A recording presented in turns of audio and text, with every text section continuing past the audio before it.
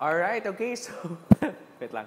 Whew. Okay, alright, so hello dears. Ayan, so hello, good day, alright, so welcome to another pre-recorded lecture in our class in immunology and serology.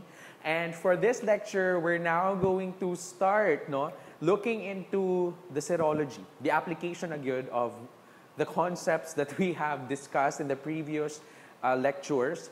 Its application on the diagnosis of disease, okay? All right, and mag-start na ta hinay-hinay, all right? And we'll start first with serology of Streptococcus pyogenes, all right? Or the group A strep. So we'll look into the diagnosis of group A strep infections through serology, all right? So unsa na mga tests, serological tests atong pwedeng i-perform to determine or to diagnose again streptococcal infections. Okay? Alright. So, I hope okay lang kayo dyan. Alright? So, kalma-kalma lang. So, again, this is your strep pyogenes serology or your group A strep serology. Okay. Alright. Now, for a short background on the bacterium, nako, yes, recall, bacteria, yes. Medyo ano lang trip down memory lane sa bacteriology, okay? Medyo, yes, konti lang. Medyo, let's rewind, yes. Go to the past. Yes, visit the past. Okay. So again, Streptococcus pyogenes, also known as your group A strep, di ba? The member, yes, of your group A strep. Ngano ganun siyang gitawag na group A? Because of its Lancefield antigen. Ako, yes, na-remember pa ba? Your Lancefield antigen. And kinsay naka-discover aning Lancefield antigen? Of course, wag na mag-isip, si Rebecca Lancefield, di ba? Alright, ayan. So this is protein. Protein ba? Or a carbohydrate yata. On the cell wall, on the surface of your Streptococcus pyogenes, or your Streptococcus species, di ba? Your Lancefield antigen. That is why group A siya, because again, of the A antigen. Of the Lancefield antigen yan na A. Alright? Okay. Gram stain is, of course, gram-positive cocci in chains. Diba? Kaya nga strep in chains. Diba? Meaning sa strep is in chains. Alright? And of course, dapat karon dili na malibog kung gram-positive or gram-negative. Nako, press the buzzer na. Cocci, so therefore, that's gram-positive. And of course, culture niya, asa man siya i-culture sa blood agar plate, of course. Small, grayish-white, transparent to translucent, matte or glossy, and of course, very characteristic, very distinct, large zone of beta hemolysis. Diba? So, siya dyan aware, or siya dyan representative of mga strep species na beta hemolytic. So, when you say beta hemolytic, diba? Clearing, na-actually clearing around the colonies. Diba?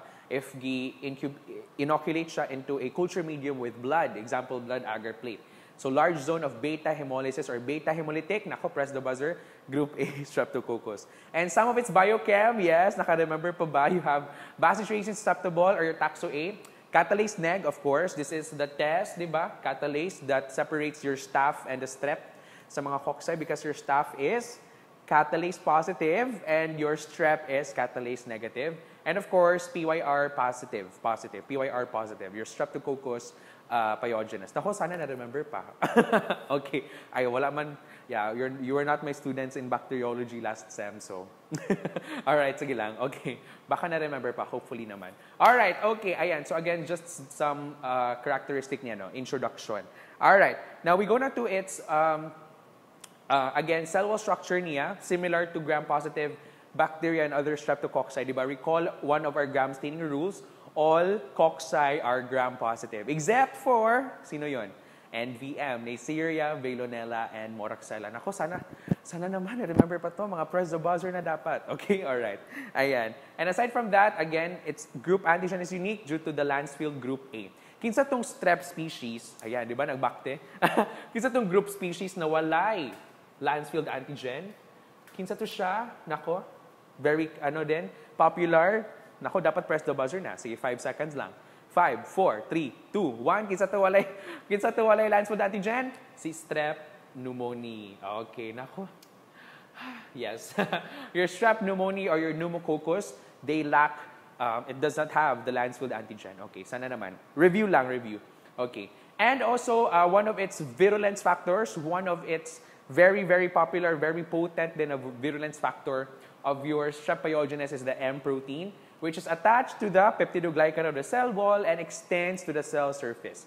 And the M protein is essential for virulence, diba? So I think that was discussed in your lecture with Ma'am Teddy. Yes, M protein, one of its very effective virulence factors, all right? M protein. And now, yes, we're now going to discuss some of the virulence factors of Strep pyogenes because it is in these virulence factors that we then can use to detect antibodies, okay? Or your body creates antibodies against these virulence factors, some of them, okay? And these antibodies are now what we test usually, all right, serologically, all right? Okay, now we go now to the first virulence factor, your M protein. So it allows the streptococcal cell to resist phagocytosis and also plays a role, in adherence to mucosal cells, okay? So as you can see, when you say virulence factors, these are substances, these are structures found in the bacterial cell that help them go away, or help them save themselves from the effects of the immune system on them, diba? So, and also to further their infection, okay, para mas spread sila. All right, that's the point of the virulence factors. That's M protein. Next is your fibronectin binding protein, or your protein F, and lipoteichoic acid, which are still adhesion molecules that mediate adherence to host epithelial cells. So of course, because they have these proteins, mas mutapot sila sa imuhang epithelial cells. That is why, hence, mutapot man siya, so mas maglisod sila og katangtang. Alright? So, magtapot rin sila dito. So, of course, mas further, or mas pas pa silang pag-invade sa tissues or sa epithelial cells. Okay? Alright. Hyaluronic acid capsule, okay, it prevents opsonized phagocytosis pa rin and allows the bacterium to mask its antigens. So, again, prevents phagocytosis, so dili sila mapatay sa imuhang phagocytes, and mask its antigens. So, therefore, dili siya ma-detect sa imuhang immune system and other, cells in the immune system. Kay di man siya makakita sa antigens. Alright? So, wala mo signal, na naay pathogen, naay foreign antigen na naa. Ganun. Okay? Alright. And you have the DNAs. By the name itself, it depolymerizes DNA. And it secretes 4 DNAs. You have A, B, C, and D. Now, these virulence factors, again, usually your body creates antibodies to them, or creates mga reactions to them that we now use for serological tests. Okay? So again, continuing, your hyaluronidase, by the name itself, the spreading factor. Also, your Staphylococcus aureus, I think it has also hyaluronidase, your spreading factor. So what it does, ACE man siya, hyaluronidase, meaning it's an enzyme. Okay, so what it does, kaya i-destroy or i-solubilize ang hyaluronic acid, which is the ground substance of our connective tissues, diba? So by the name itself, since iyang i-solubilize ang hyaluronic acid, so ma-weaken na to ang mawala ng ground substance atong connective tissues. Therefore, mas paspas na po siyang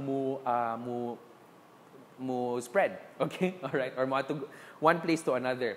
Streptokinase, it converts plasminogen to plasmin, which lyses fibrin clots. Okay. Because again, the clots, if na clots na iyang daanan, pwede siyang matrap sa clots. Okay? So therefore, if matrap siya sa clots, dili na siya ka-spread. Okay? So therefore, it secretes this enzyme known as streptokinase, which lyses the fibrin clots. Para again, mas move further iyahang pag-spread. Okay. And hemolysis, di ba? Recall, hemolysis. By the name itself, it lyses WBCs, platelets, and of course, your RBCs. That's why mo exhibit siya hemolysis pattern in your blood agar plate. Okay? Because na siya hemolysis. And we have 2 types, di ba? So, mga review na lang dyan sa inyong lecture, hopefully sa bacteriology. Of course, your streptolysin O, SLO. By the name itself, it's your heat labile. So, meaning dali siyang guba by heat. Alright? And it's the hemolysis that we observed in plates if we incubate them anaerobically, kay oxygen labile man siya. And it's the hemolysin that is immunogenic. Ayan, so nanapunta na mga terms. So when you say immunogenic, it elicits an immune response. Okay? Alright, ayan. So that's SLO, or your streptolysin O. And of course, the next is streptolysin S. So it's non-immunogenic, meaning it's the hemolysin that does not elicit an immune response, no? So dili ta ka produce of antibodies against that. And it's oxygen stable. Ayan. So S, nanadaan, S. Ayan, stable. And it's it causes the hemolysis that we observed in plates incubated aerobically since matolerate man niya ang oxygen. Okay, that is why I think na-discuss again ni Ma'am Teddy. sa inyong lecture. If we culture strep pyogenes, no, we appeal sa pag-culture niya, but wala na ako na-experience or wala na ako observe.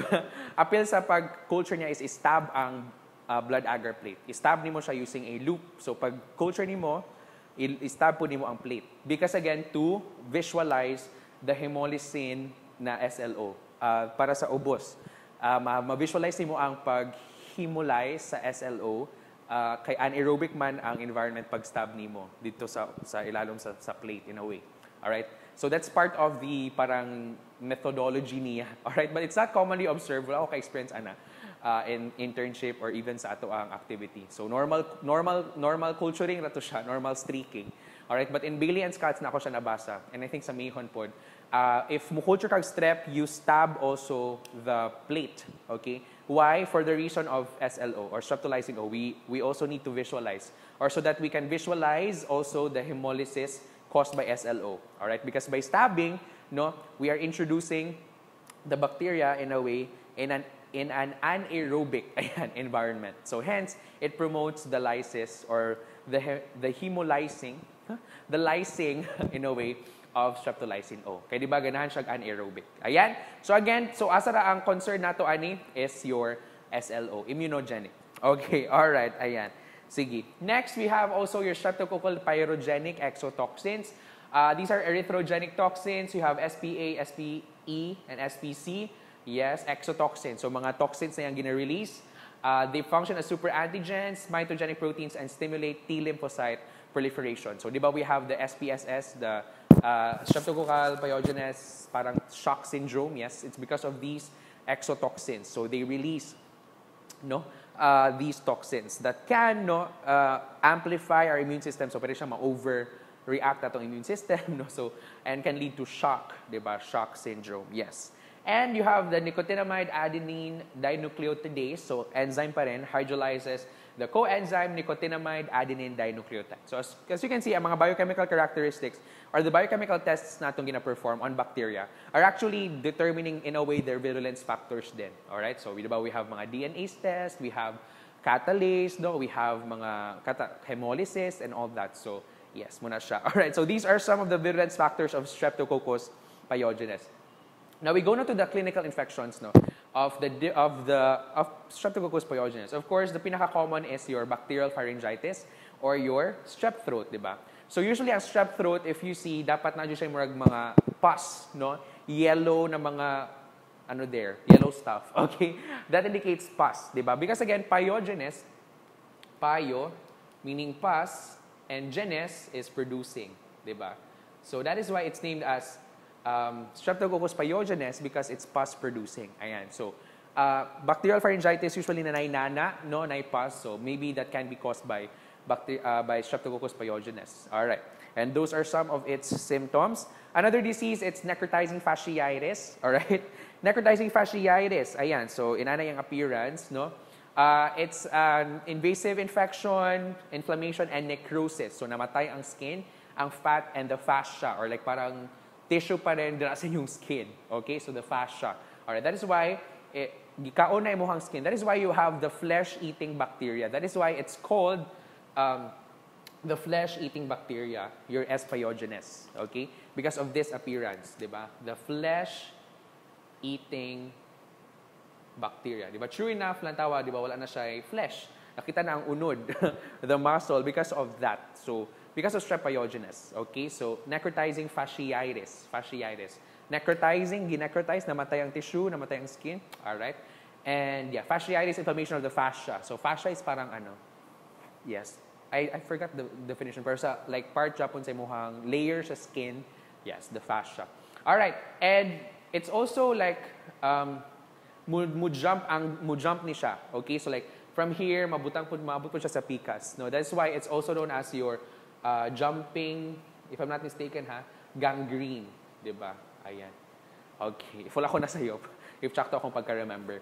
Alright, okay. And you may be wondering, sir, yun sa pag-abot dira sa face, no? So, example, nakigchika ka og someone na ay strep pyogenes, siguro carrier man lang, or na siya'y sakit na sore throat, and then pagchika niya, nalagpot ang laway, diri. So, yan, pwede na. that. Dira nakakos, okay? Alright, like that. One of the ways siguro para maabot siya sa face. Okay? Alright, and natinig ka naman na lecturer, well-known lecturer, national lecturer, si Dean Rodriguez, Tess Rodriguez. Experience sa internship daw. During her internship, naka-experience siya na nikuha siya swab, no? Wound swab, ani. O patient na ay necrotizing fasciitis and it smells bad jud daw. Like sa gawas pa lang sa room, mas-smell na daw nimo siya. Because again, necrotizing, so it's like dying tissue, okay? So baho gyud siya. Alright, baho jaw siya. Yes. Wala ako ka-experience ani do. Yeah, thankfully. Okay, alright, ayan. And of course, the toxic shock syndrome, STSS, di ba? The entire organ system shuts down, leading to death, okay? Because of the different exotoxins nag-release and other virulence factors din sa imong strep payo. Okay. Alright, next we also have impetigo, alright, or impetigo, mga small vesicles that progress to weeping lesions, so magduga, alright, that crossed over after several days. So impetigo, not only strep payo ha, na pa other causes of impetigo, mga like staph, of course, staph aureus and other bacteria din. You have erysipelas or erysipelas, yes. Erythematous, meaning nagpula-pula, no? And ay demarcated but irregular edge, meaning demarcated, dili ra siya kutob, pero yung edge is irregular, dili smooth. Okay? So na siya demarcated, meaning dili ra siya taman. Dili ra ko kutob, dili ra ko taman, char. Di na ko mugukod, charot lang. Okay, so demarcated. So example, dili lang tama dahil demarcation, di ba? And then, pero irregular iyahang edge, meaning giring-giring ba siya or dili smooth. Alright? Okay, that's erysipelas. Okay? Ayan.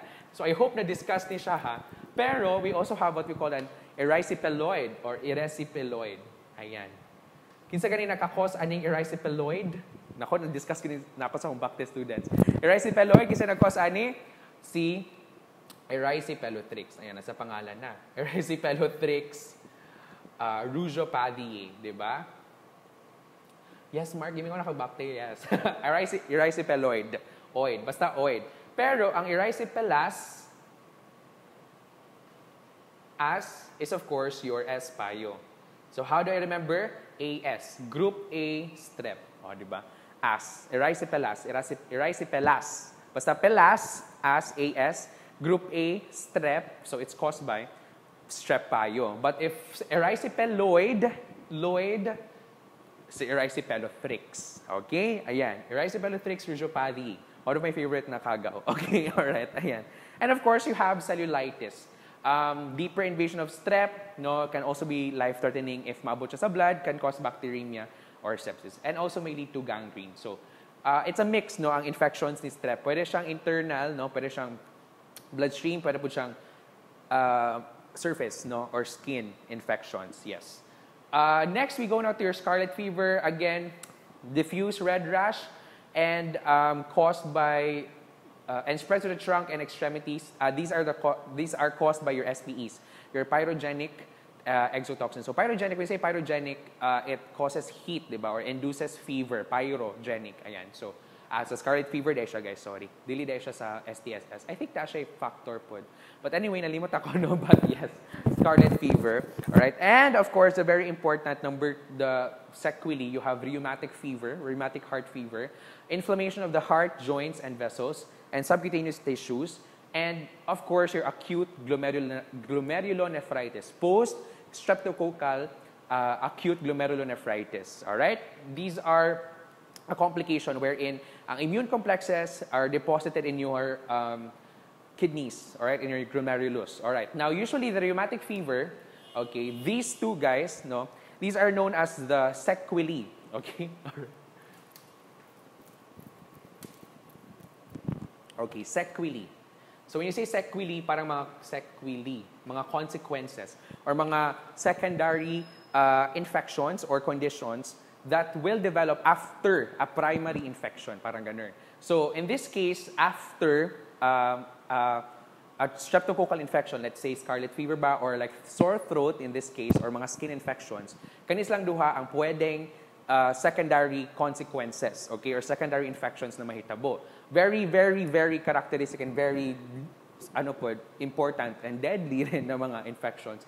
Rheumatic fever and your acute glomerulonephritis. Your rheumatic fever, usually, mahitabo na siya after throat infection, okay? After a pharyngitis. caused by strep pyogenes. If dili maagapan ang strep pyo infection in the throat, it can lead to rheumatic fever because the antigens daw, the antibodies rather, that were supposed to attack the antigens on the throat mo cross-react with the antigens then found in the heart, okay? That is why it leads to inflammation of the heart, okay, and mga joints and blood vessels, okay? Because there is a cross-reaction between the antibodies supposed to be na directed towards the antigens sa throat because na dito ang strep pyo, ni cross-react siya with the antigens, normal antigens ba, sa imong heart, no, mga surface markers or whatever, sa imong heart, ni-react po ng antibodies dito. So, muna magka-inflame. Alright? And usually, ang rheumatic fever daw, dili mahitabo after skin infections caused by S. pyo. Alright? Only after throat, okay, na yung mga pharyngitis. Whereas your acute glomerulonephritis, it happens from a throat infection or sa skin infection. So, either of the two. Okay? And again, what happens is the immune complexes, meaning the antibodies na react to your strep pyo, of course, immune complex, ma-deposit siya sa imuhang glomerulus. Now, these immune complexes, di ba, recall in your complement system, ma-trigger ang complement system, ma-trigger ang other parts of your immune system.